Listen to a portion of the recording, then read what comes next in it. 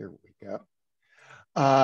We'll have a chance at the end of this presentation to vote on the object that means the most to you.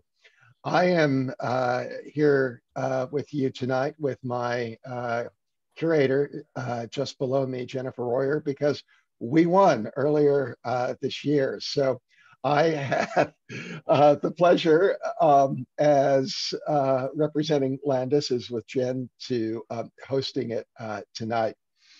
If you want to make it 3, feel free, but we want you to vote with your heart and your emotions and your favorite sport, whatever one might turn out. So before we get started, would like each of the panelists to introduce themselves. So on my Brady Bunch screen, starting to my left is the bearded gentleman with the bat. Please introduce yourself and let us know the museum you're from. Hi, I'm Josh Fox. I'm the curator at the Pennsylvania Lumber Museum.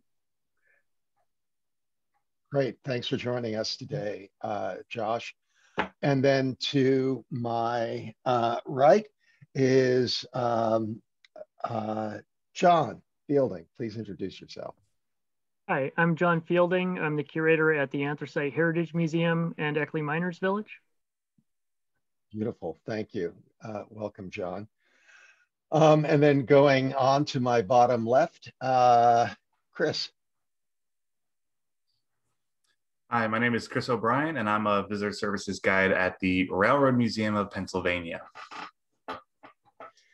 And then directly below me, Jen. Hi, I'm Jennifer Roy. I'm the curator at Landis Valley Village and Farm Museum in Lancaster. And last but certainly not least, Jen.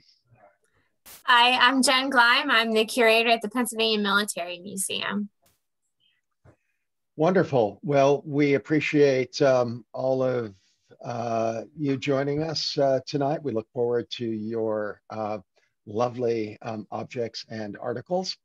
And what we'll be doing is giving each of our panelists approximately 5 minutes to present to all of you their object du jour via sports tonight. And then once everyone is presented, we will, I will activate the poll, you'll vote, and we'll know who comes away with the PHMC pennant at the end of the evening.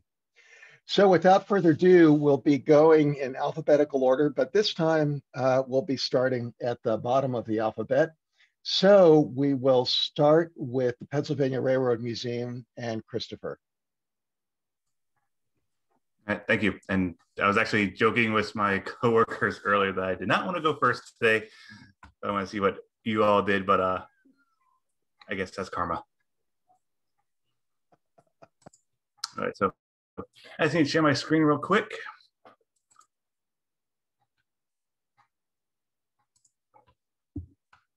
All right, let me get set up.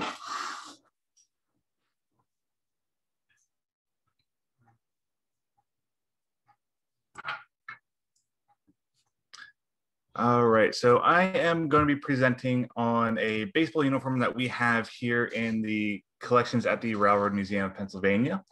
And just to give a little context with this uniform and how it relates to the railroads, because this does kind of seem very odd that baseball and railroads would kind of go together.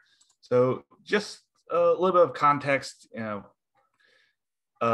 baseball kind of really gained popularity here in the United States in the 1850s and was extremely popular from the 1850s to the 1870s, along with cricket.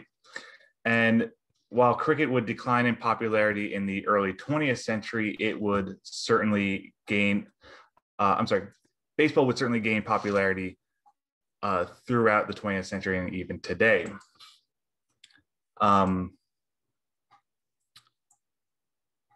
Baseball kind of got its start with the railroads in Altoona, as Altoona was a very crucial town for the Pennsylvania Railroad. It was the location of their shops, their maintenance facilities, rail yards, the Horseshoe Curve, and thousands of employees for the Pennsy lived and worked in Altoona. As such, the Pennsylvania Railroad provided many amenities for their employees, including creating the Altoona Cricket Club and constructing Cricket Field, which was used for many athletics, such as equestrian, baseball, football, and of course, cricket. By the mid to late 1800s, many other railroads would begin to establish their own athletic associations, as well as baseball teams. And these would be intercompany leagues for the most part that were created with teams formed from employees of typically the same department. So you would have teams of the shop workers, teams of the maintenance guys, teams of the office staff, and so on and so forth. And they would typically wear their own uniforms, and they were usually handmade. They were made out of wool and had simple hand-cut and hand-sewn felt logos on them. They would play one another in intercompany leagues, as well as other local clubs and colleges. They would actually keep records of their schedules, standings, stats, and photos, highlights, and all that kind of stuff. And they would actually play in like a playoff at the very end of their season, where they would then play in a championship game, depending on who had the best standings at the end of the year. Now, baseball uniforms on the railroads were pretty simple. They were pretty simple and really did not have a whole lot of flair to them. These are just a couple examples of baseball uniforms for different railroads that we have photos of in our collection. So the one on my left is a baseball team around 1916 from the Meadows shop in New Jersey. And on my right is a baseball team around 1905 from the Babcock Lumber Railroad. And as you can see, they're very simple, very plain, not all that complex, not all that fancy. And that is kind of similar to what our baseball uniform looks like. And that is this piece right here. So we actually have the full thing. We have not only the jersey, but also the pants to go along with it. We believe that the jersey and the pants were constructed in the early 20th century. They were made out of wool by Marshall E. Smith and Brother out of Philadelphia. They have hand cut and hand sewn on logos on the breast and on the sleeve of the jersey. And these logos from top to bottom here are PRR for the Pennsylvania Railroad, MD for the Maryland Division of the Pennsylvania Railroad. And then on the sleeve, you can't see it because I didn't really photograph it, but you can't really see it. But the logo on the sleeve is a keystone that has the letters LAA in it, which stands for the Lamokan Athletics Association, the athletic association that this employee would have played baseball for. Like I said, the pants are not shown in the photo, but they do match the jersey in color and material. And we believe that this employee was probably an avid slider because on the back of the pants, you can see a lot of holes that were mended and sewn up throughout the year. So we believe he was a pretty avid slider when he was playing for the Pennsylvania Railroad. Now, in addition to that, I just want to quickly point out that the railroads actually had somewhat of an influence on baseball. And along with the cricket field being constructed in Altoona in 1878, the Pennsylvania Railroad also constructed Penmar Park in Philadelphia. And both of these fields would actually be played by would actually be played by a couple of professional baseball teams at the time.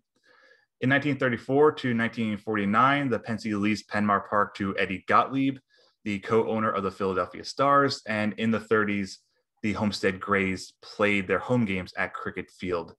Now, these were two teams in the Negro League baseball and played at parks constructed by the railroads, which is actually kind of cool. And the other thing I wanted to point out,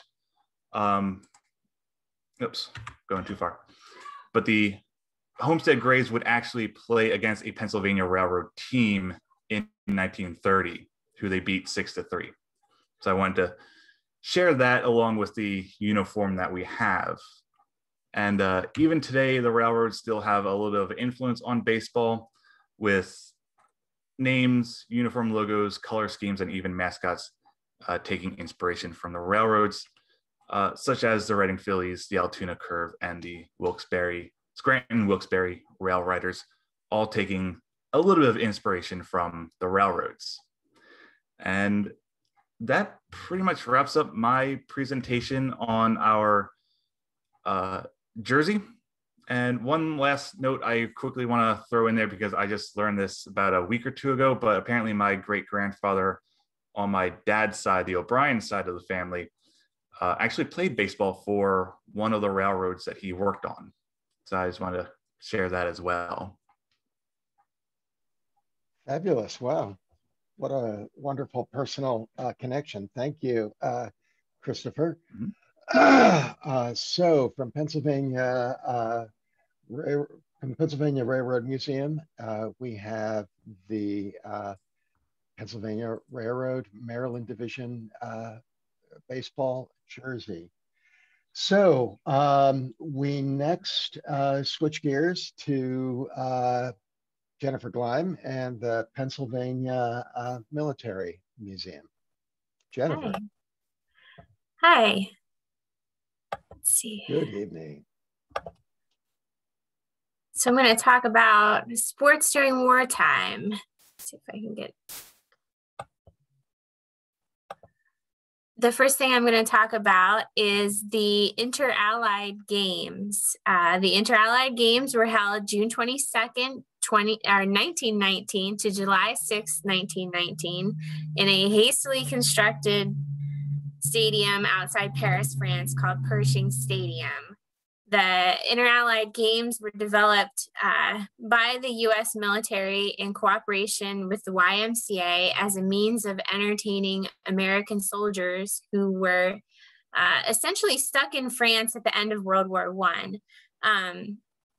Believe it or not, the war actually ended a lot faster than the United States thought it would. And between the abrupt ending and the 1918 influenza pandemic, the U.S. wasn't prepared to bring home thousands of soldiers. So they were stuck in debarkation camps along the coast of France, mostly with nothing to do, and were causing all sorts of problems. So they developed this program of games that lasted 15 days and welcomed military athletes from the United States, Great Britain, and 11 other allied nations. More than 1,500 men competed at the stadium that seated 20,000, and events included baseball, wrestling, golf, fencing, boxing, rowing, shooting, and track and field.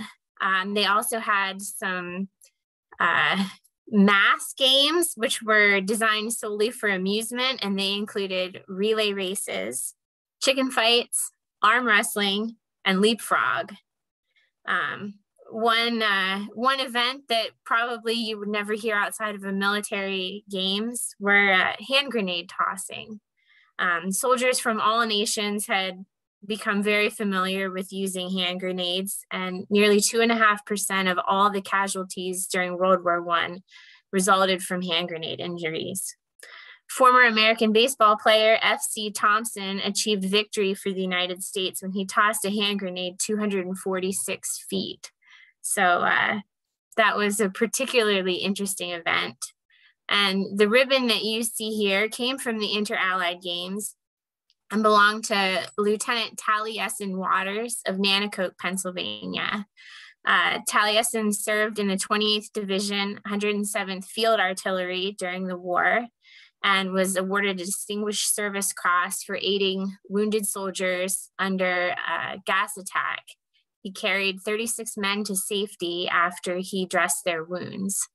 And during the Inter-Allied Games, he served as a medical technician and was given this ribbon. The games enjoyed great popularity throughout the world. Newspapers covered them, and for the first time actually exposed international audiences to the American sports of baseball and basketball. So for those 2 weeks, news reports for once around the world featured something happy instead of the horrors of war that so many had been so used to hearing. During World War II, the United States, again, developed a similar program in which they developed an extensive sports program to entertain soldiers. The GI sports program in Europe was developed around 1945 to entertain American soldiers serving occupation duty throughout Europe. There were 3.5 million American soldiers still stationed in Europe after the war, and the program offered intramural type competitions in just about every sport you can think of. Baseball, football, track and field, swimming, and wrestling. And this program tells you a little bit about those sports. We have in our collection at the Military Museum a robe that was worn by wrestler Alan Crabtree when he participated in the European Theater Wrestling program. Alan Crabtree was a former Penn State wrestler. He graduated in 1943 and entered the Army after the war. He attended armored officers training and became a specialized tank instructor. At the end of February 1945, Alan was sent to Europe hoping to train Americans how to operate the M24 tank. Unfortunately, he got there before the tanks did, and the war ended.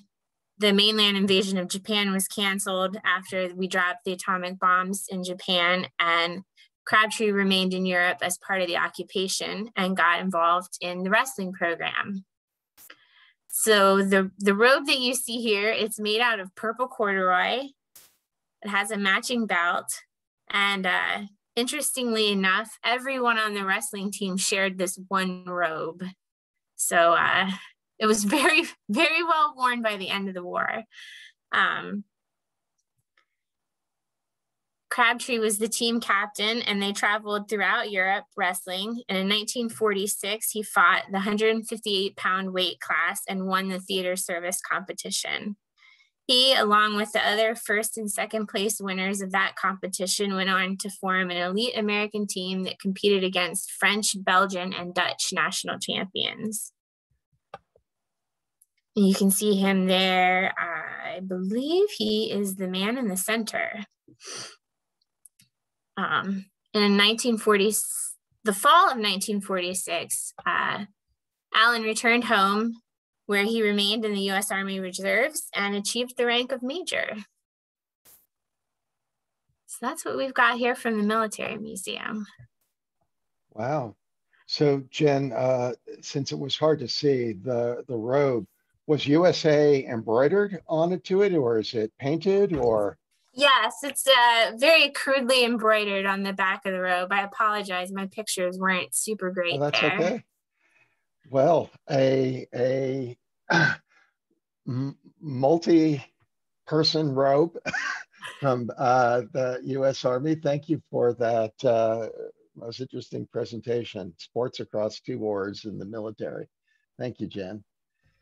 So next up, we have Joshua Fox from the Pennsylvania Lumber Museum.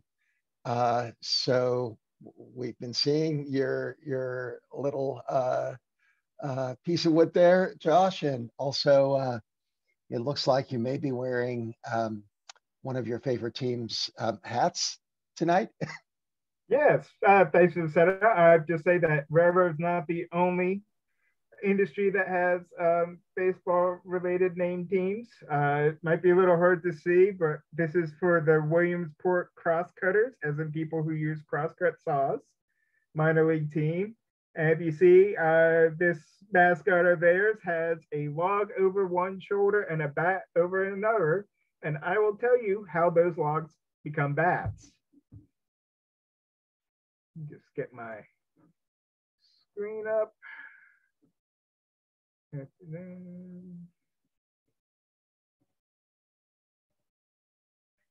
So I'm talking about our baseball bat blank.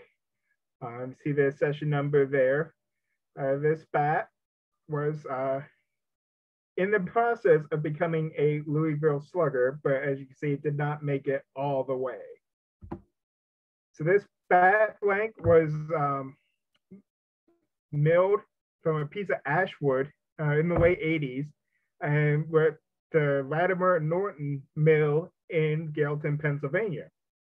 Northern tier of Pennsylvania, the southern tier of New York, has long been the go-to source for ash wood that has been popular for making Major League Baseball bats. So much so that Hillerich and Bradbury of Kentucky, who make the Louisville Sluggers, purchased the Latimer Norton Mills in 1955 so that they would have their own steady supply of ash wood from that good Pennsylvania ash wood. By 2008, the firm Hillerich and Bursby owned 7,500 acres of timberland in Pennsylvania and New York just to make Louisville Sluggers. So what is a billet? Now, what I've showed you what we have is a bat blank, but a billet is a wood cylinder that's basically a blank canvas for a baseball bat.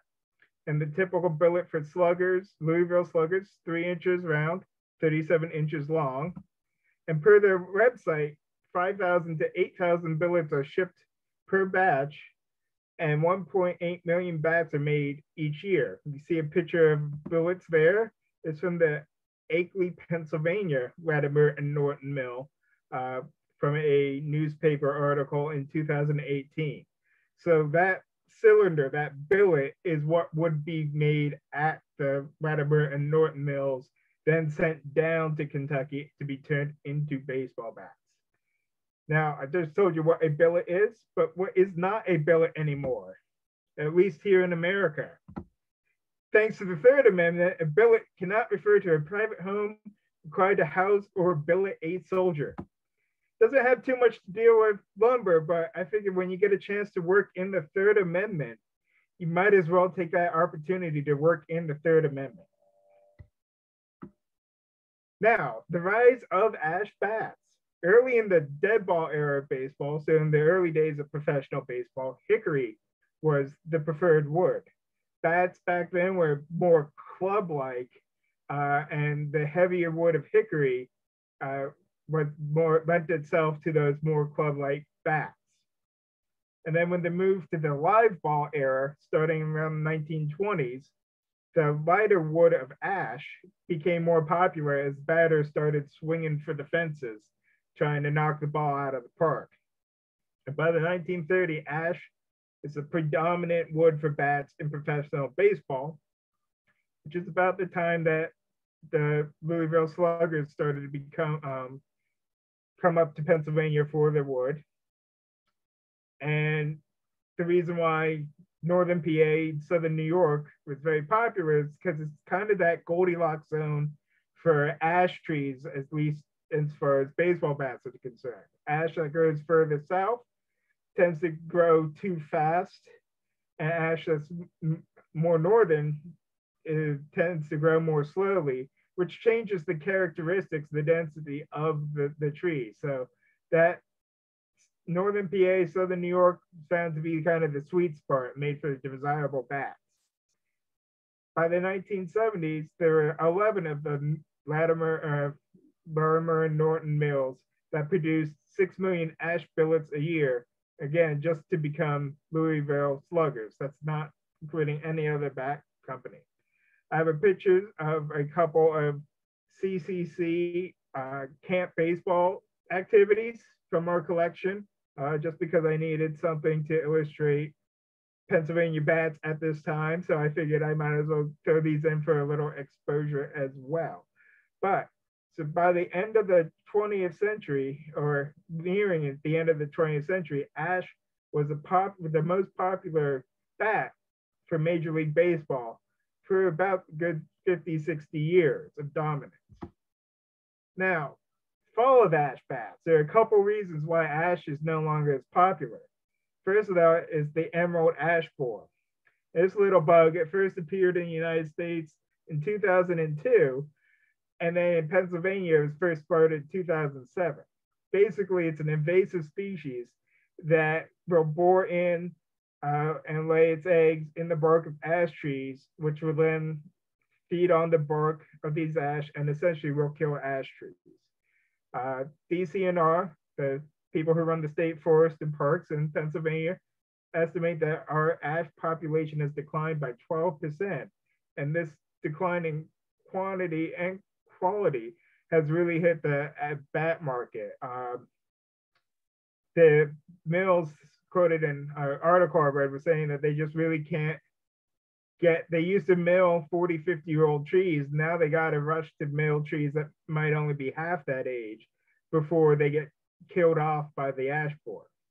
But not all is lost, because we've had efforts to introduce 3 types of non-stinging Asian wasps, which don't harm the trees, but they go after the ash borer, and they've seen positive efforts in combating the ash borer. So remember, we got to work together to smash out the ash borer.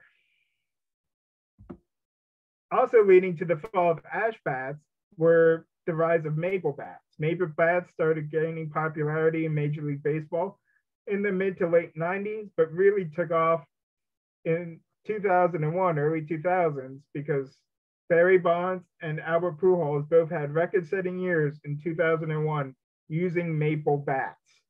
Bonds hit the single-season home run record, and Pujols got the NL Rookie of the Year and the NL Rookie record of 130 RBIs. Again, using maple bats. So because they had such success, other players really started to turn to maple bats, especially players younger than them who were coming up behind them. So as of 2018, it's estimated that 75 to 80% of MLB players use maple, compared to 10 to 15% birch, which was the second most popular wood, and then ash had fallen all the way down to 10% of the bats used. And the people, the holdouts who still use ash bats, they tended to be the older players. The Larimer at Norton Mill at Gailton, went down from 11 mills to just the 2, and Eckley and Gailton left. And the Eckley mill went from producing 50,000 ash billets in 2010 down to only 10,000 in 2018. But not all is lost, because good news, maple and birch trees grow in Pennsylvania too. As of 2017, there were at least 10 baseball bat manufacturers in Pennsylvania. Not all of them from Major League too. My little wood bat here is made by Coopersburg Sports. It's a Pennsylvania company in Coopersburg, Pennsylvania. So bats come in both big and small from the Commonwealth. The Gailton Mill had switched to maple and birch to make their billets. This is a recent picture of logs outside of the Gailton Mill waiting to be turned into billets. And according to BatDigest.com, 2 of the top 5 brands used on opening day last year were made by Pennsylvania companies. Number 2 being Victus in King of Prussia, and number 5 is Chambers in East Norrington. The picture down there is from a bat being made, literally turned, because you turn the bat, get it? I'm hilarious. but turned into the billet turned into a bat at the BW Bats, which is Brookville Wood Products, in Brookville, Pennsylvania. And they actually tied for number 17 on that same list. So they are also very representative in Major League Baseball. So despite the decline and the struggles of the once mighty and popular ash bats, Pennsylvania is still a major producer of wood and bats for Major League and amateur baseball. And you can find it all at the Pennsylvania Lumber Museum, or at least the bat blank. It's on display. And since I threw a lot of, statistics, here's where I got them from. So I'm not just making them up. Once again, the bat blank. Thank you. Gosh, Josh, thank you. Who knew? I guess we need another player who breaks home run records with an ash bat, and then maybe the ash will reign king once again. Great, thank you so much. So coming up next is our very own Landis Valley Museum and Jennifer Royer. So Jen, take it away.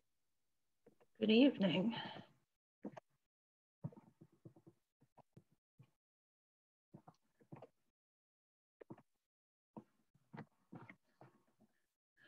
While at Lehigh University, Henry Landis boxed, fenced, played on the freshman football team, and was on the university's tug of war team.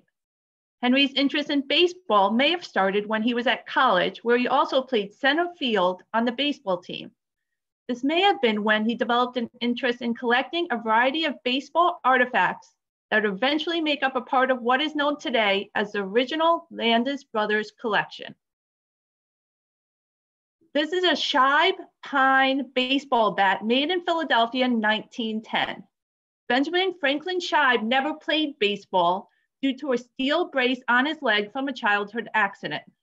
However, he was known as the Edison of the sport. Following the Civil War, he founded the John D. Scheib Company with his brother, producing 1.3 million baseballs and 100,000 bats per year.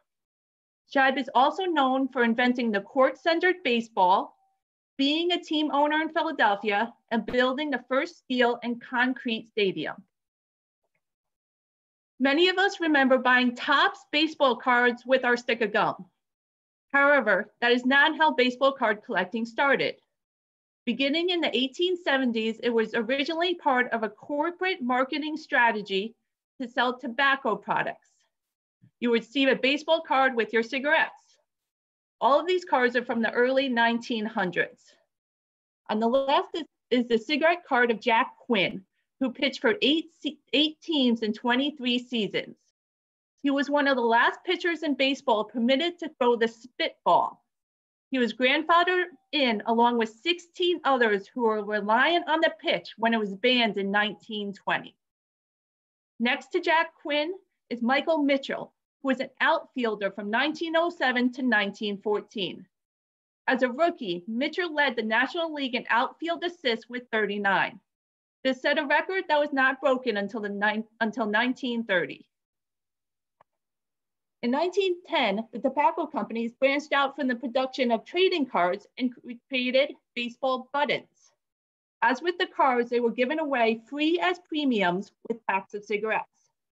On the top left is Tommy Leach, who was an outfielder and third baseman from 1898 to 1918. He played on the Pittsburgh Pirates and won the first modern World Series in 1903 with the Pirates, hitting 4 triples to set a record that still stands. Next to Tommy Leach is John Warhop, who played 8 seasons from 1908 to 1915 for the New York Yankees. Warhop's claim to fame? He gave up Babe Ruth's first career home run on May 6, 1915, when Ruth was on the Boston Red Sox. On the bottom left is Charles Albert Chief Bender, who was a pitcher from 1903 to 1925. In 1911, as a member of the Philadelphia Athletics, he tied a record by pitching 3 complete games in a single World Series. Next to Chief Bender is Carl Merkel, who was the first baseman from 1907 to 1926. He was best known for a base running mistake where he missed touching second base that gave him the nickname Bonehead. Miniature flannel blankets and rugs were also packaged with tobacco products. They were often sewn together to form pillows and bedspreads. Some of the rugs were used as placemats or even inside dollhouses. This piece is known as a B18 and is a colorful square flannel. The player pictured is Eddie Foster, who spent 8 of his 13 years in the majors playing third and second base for the Washington Senators. In 1912 and 1914 through 1916, he played in every one of the 154 games, twice leading the league in at-bats. Tobacco companies were not the only companies that used baseball as an advertising source. During the late 1880s, baseball currencies were produced as a form of advertising for local merchants. They were known as currencies today due to the fact that they resemble paper money and that the advertisements often offer consumers a discount on purchases made at retail shops. With this currency, you receive a 10% discount on purchases over $5.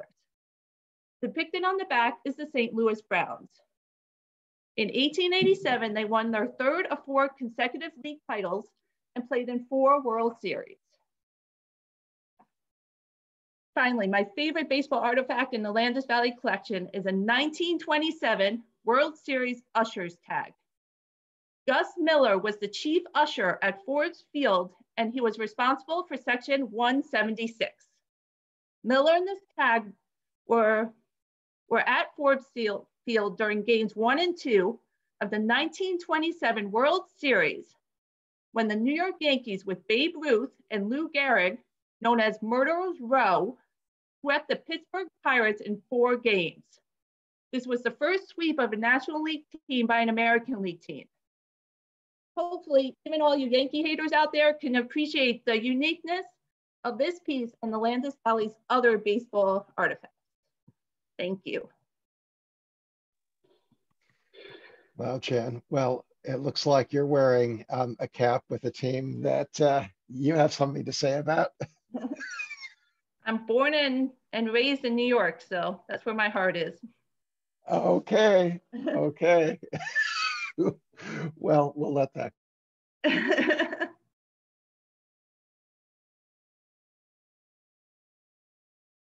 Thank you, Jen. That was really wonderful.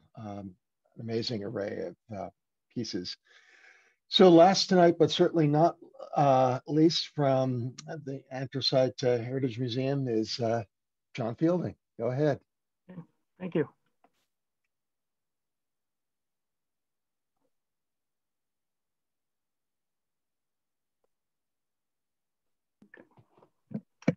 Okay, so tonight I'm going to talk about an International Ladies Garment Workers Union Bowling League trophy in the collection of the Anthracite Heritage Museum. Now, bowling is a sport that develops camaraderie and lasting friendships amongst teammates. The relationships that are established, I don't know what happened there. So bowling is a sport that develops camaraderie and lasting friendships amongst teammates. And the relationships that are established through bowling often act as a support network, giving strength to the individual through the group. So the story of the trophy highlighted here in the center and its team captain, Vernon Mayhew, emphasizes team building skills that value camaraderie and mentorship. The first ILGWU bowling league in Luzerne County, PA, dates to at least 1958 in Hazleton, PA. The Hazleton ILGWU League was sponsored by their local 225 and originally had 20 teams and 100 players in its first year, so it was pretty popular. By the early 1960s, Wyoming Valley of Luzerne County had an ILGWU bowling league centered around Pittston and Wilkes-Barre. Now, declining union membership from the 1980s into the 1990s saw the league's decline, and the league's final season was in the spring of 2001. This bowling trophy in the center was donated to the Anthracite Heritage Museum in 2005 by Unite Here, successor to the ILGWU, and is from the 1983-84 ILGWU League Bowling Championship. The bowling trophy was the ILGWU's Tri-District Center's Championship trophy. The Tri-District Center was a healthcare facility that was actually established by the International Ladies Garment Workers Union to provide medical coverage for its members. So the Tri-District team was a part of the all-women's ILGWU League, which played at Stanton Lanes in Wilkes-Barre, PA. The team was established in 1981 and played through the spring 1989 season. From the winter 81-82 season to the spring 1985 season, team captain Verna Mayhew led the team to 2 league championships. The first in the 83-84 season, which this trophy represents, and the second in the spring 1985 season, posting records of 44 wins to 24 losses in both of those championship seasons. So she did pretty well leading the team in those seasons. And I just go back for a second here. We have on the left side of the trophy, the final standing of that year, 1983-84. So you can see that they were really 1 game above the next group called Lori Charles. And then on the right, there's a listing, newspaper listing of all the other leagues that were in the Wyoming Valley. So you can see bowling was and still is very popular in northeastern Pennsylvania today. So Verna Mayhew, who's highlighted here in the red circle in this newspaper clipping, this is from 1968. Verna Mayhew was a 30-year ILGWU member, as well as a board officer. She was a longtime team member of the ILGWU's traveling bowling team, in addition to being on the Tri-District team. Verna was born in Huntington, PA, June 24th, 1923. Verna and her 2 siblings were raised by their single mother. And eventually Verna, as she got older, got a job working for the G.C. Murphy Company in the 1940s to help support her family. And after World War II, she married Charles Eugene Mayhew, a Marine corporal. The couple had 2 sons. However, the couple separated in the 1950s, and Verna moved across the state to Kingston, PA with her children. She grew more active during this time in the ILGWU, and eventually in 1968 became a union counselor, which is what this article is about.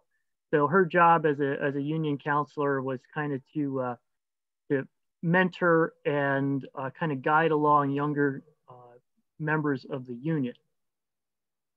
So, however, in the early 1970s, her life was kind of turned upside down for a little bit. And there were some problems with her son. He was charged with a few crimes, and Verna was also charged with a crime trying to cover up one of her son's crimes. And it's highly unlikely, though, that she ever served any time for her crime. I believe she was acquitted. So after these incidents, though, she became even more involved with ILGWU's bowling leagues, and perhaps as a distraction from her troubles. And once again, though, to mentor some of the younger union members who were often younger mothers. So Verna participated in various ILGWU teams in the mid-70s to 1981, when she became the captain of the ILGWU's Tri-District Center team. And once again, here's the trophy on the right. So she led the team to, in addition to leading the team to 2 winning championships, she also led the team to a 300 to 196 record from 1981 to 1985. And the Tri-District Center team played in total 1,000 games in its 10-year history, winning 553 games and losing 463 for a 544 winning percentage.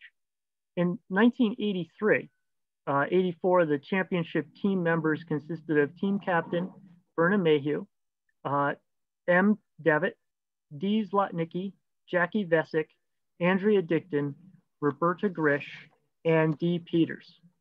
Now, Mayhew, Vesick, and Grish were often weekly league leaders within the league, with one or more of them consistently bowling 500 or better each week. And what I mean by that 500 or better is that was their total score for the 3 games that they played every week. And that concludes my presentation. Great. Thank you. Thank you, Josh. So we have an interesting array of sports represented by a unique array of museums. Baseball seems to be in the majority, but we also have boxing and bowling. Before we go to the poll, I wanted to see if we have any questions for our panelists from the audience. Joshua, I have a question for you. Is that talking about the shift in wood from ash to maple, is Louisville Slugger ash or maple? Is the type of wood what makes a Louisville Slugger, or is it just a name? Not that. So it really got started in ash, and the first Louisville Sluggers were ash back in the late 1800s. And from what I understand, Louisville Sluggers are still probably the largest producers of ash bats. They do still operate, you know, the Latimer mills up here, but just because of the decline, ash bats, the demand has seen such a decline, not only in the hardness of getting the wood because of the emerald ash borers, but just the decline in the demand from major league players, that they do make other types of wood bats, but they still do make ash, yes. Okay, great. And this is for Chris O'Brien at Railroad. Do you by chance know where Penmar Park was located in Philadelphia?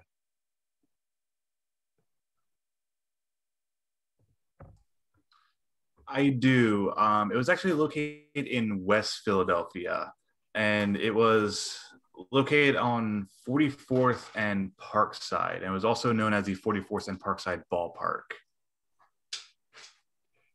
Oh, okay. Okay. Fantastic. Before we go to the poll, for those of you who have access to our chat feature, is that there are some links for information on Pennsylvania Historic Museum Commission, in that hopefully many of you are aware that all of our museums represented here tonight are going to be reopening to the public on Friday, April 30th for limited hours for the first, for May and June, and Saturday, or Friday, Saturday, and Sunday. Links are being provided in the chat that will go to the Welcome Back page on the PHMC website, which will give you specific information on the hours and all of the different museums that we have at PHMC. So let me pull up the poll. And as a reminder, we have the ILGW Tri-District Bowling Trophy from Anthracite. We have a variety of material: bats, cards, buttons, a piece of flannel, and usher tag from Landis Valley, the blanks from bat blanks from Lumber, the multiple use of the boxing robe and the Inter-Allied Games ribbon, and then the team uniform from Pennsylvania Railroad. So I'm going to launch the poll. Go ahead and please select the museum or the artifact that you were most connected with. And then also, while we're doing that, again, if you go to the chat, you'll see a link to the information that is being listed on the PHMC website for our April 30th opening. And let's see, It looks like some of you are still thinking.